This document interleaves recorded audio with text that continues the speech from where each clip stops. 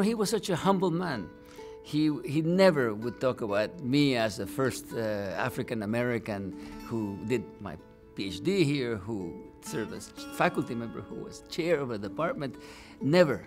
Full scholarship to Springfield College in the mid-1930s, unique in its own right, in the service, returned here to get his PhD in the medical sciences, and then establish his own prominent track record in research, but always cultivating students, cultivating young faculty behind himself. And he was very much somebody who wanted to be proactive about the opportunity that was offered to other people in minorities, very much so.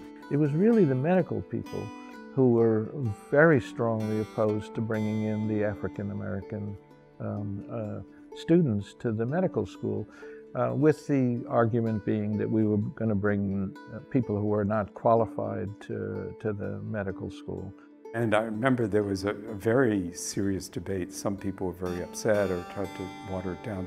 And Harold stood up and very gently responded very differently, and that sort of turned to some extent turned the tide in the discussions. He was the most wonderful gentleman, civilized human being that had a great heart, and his heart was in the right place. He was in so many ways, and another extraordinary personages within the history of Harvard medicine, a professor's professor, somebody who was also kind, committed, a researcher, an insightful individual, forever looking out for students.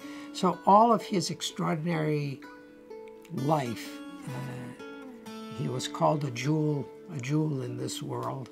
It's very important that whoever gives the award makes sure that the recipient knows who Harold was. He was a great human, and you can be absolutely honored by the fact that this great human is the name of the award that you receive, and I would hope that you can, regardless of who you are, you can try to emulate that humanity.